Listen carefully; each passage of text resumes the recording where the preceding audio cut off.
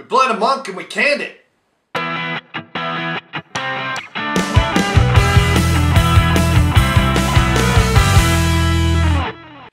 Hey, it's Brainmuffin back with a beer review. And today we have Monk's Blood, which is 21st Amendment.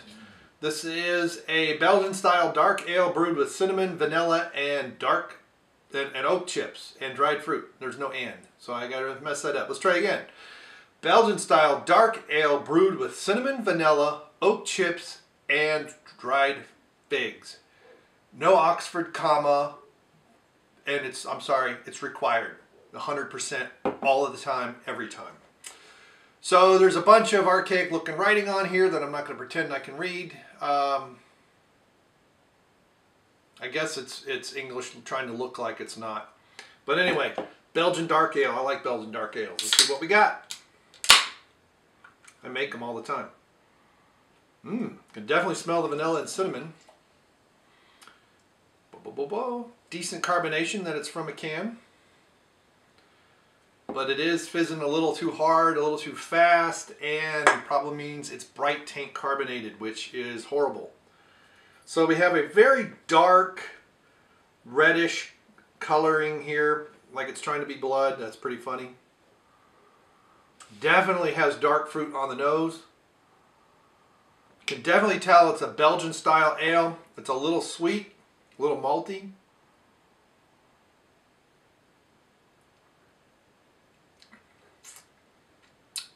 That's good.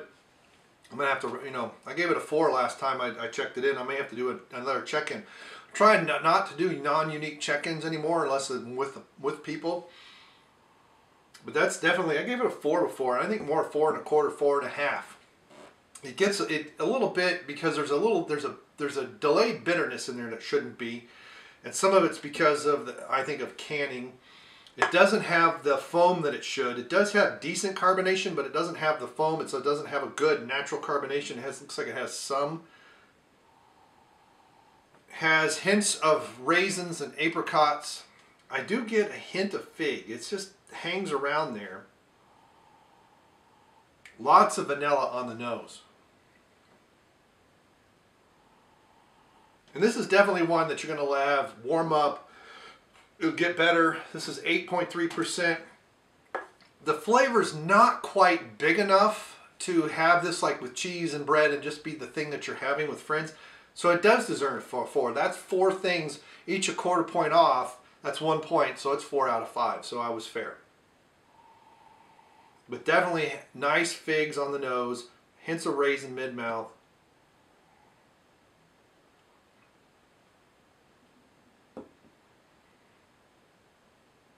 It has an overall sweetness that's there.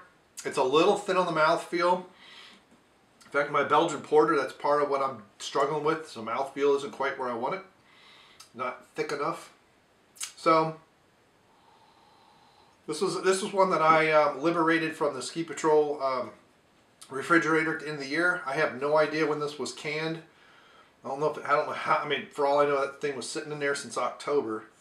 Canned February 25th, 2016. Wow, so that's been sitting in there. That's 2 years ago. Well, that may be why it's a bit weak. So, one of the things that sometimes I say on these reviews is I don't really know how well I like canning. But considering this is more than 2 years old right now, because we're in March of 2018 as I record this, no clue when I'm going to post it. It seems to hold up fairly decently in the can, but it doesn't feel right. So, again, like I said, my brother claims he can taste the aluminum. So considering this is 2 years old, this is pretty good. And that explains some of the mellowness. It explains, I think, too, why the fig isn't as noticeable. It's there, but it's been 2 years and it's not part of the backbone of the yeast. So normally this would definitely be a beer that you could just enjoy. You could have some food with it, but I would do like white fish, maybe some scampi, just light flavored, a light salad, with vinegar and lemon juice type thing as a back. carrots and celery and baby spinach, and nothing really heavy on the flavors, because you want the flavor of this beer to really be what you're going after. And just that just kind of is a cleansing. So no really heavy sauces, but you could do shrimp cocktails, you know, or just, you know, raw shrimp or whatever.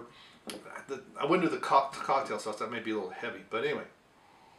So yeah, to me it's a 4 out of 5. I've had it before. My opinion really hasn't changed. I don't know how old that was when I've had it. You know, I definitely have checked into it before. 8.3%, decent.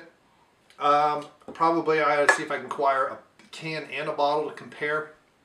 You know, the can helps in that no light gets to it, so that's good.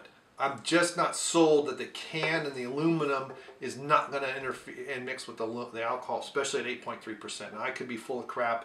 If you have any idea, if you know, you've seen, if there's any science behind this, please let me know in the comments below. Thanks for sharing this video. Thanks for clicking like. Thanks for subscribing over here. And we will see you next time. Goodbye.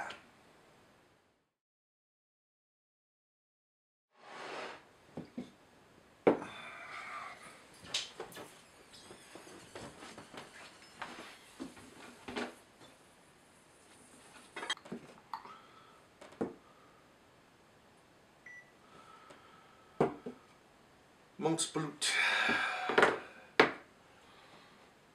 I